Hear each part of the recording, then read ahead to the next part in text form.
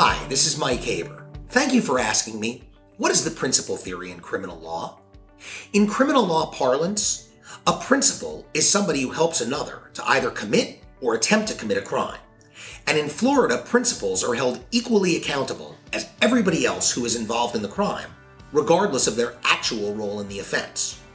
To be a principal in Florida, two things must have occurred. One, you must have a conscious intent that the crime be committed. And two, you must do some act or utter some word which is both intended to and which actually does incite, cause, encourage, assist, or advise another person or persons to commit or to attempt to commit a crime.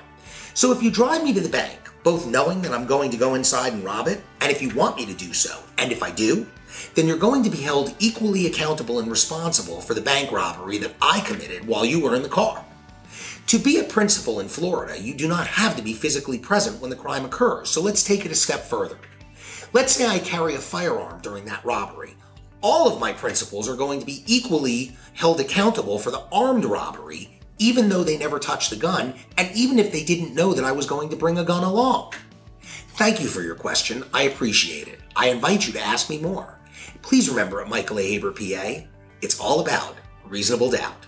And if you like this video, please subscribe. We'll be putting out more. Principals are held equally accountable as everybody else who's involved in the crime, regardless of their actual role in the offense. To be a principal in Florida, two things have to occur. One,